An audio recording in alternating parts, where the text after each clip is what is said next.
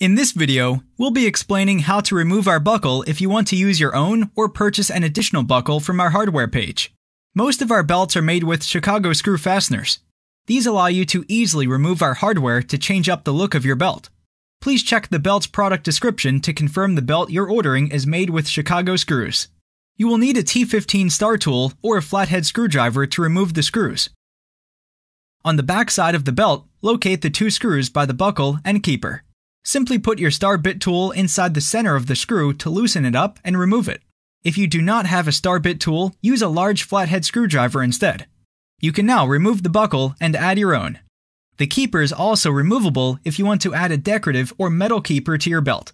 Simply reverse the process to put your belt back together. Please note, we torque the screws down before shipping to ensure they do not work loose over time. We recommend periodically checking your screws for tightness or gluing them together for a more permanent hold. You can use any metal glue such as superglue, Loctite, or even clear fingernail polish.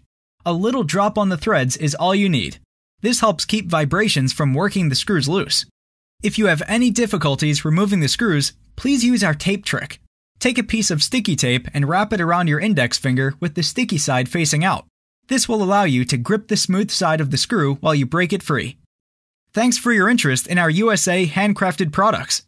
We hope this video helped answer your questions. If you have any further questions, please contact us anytime.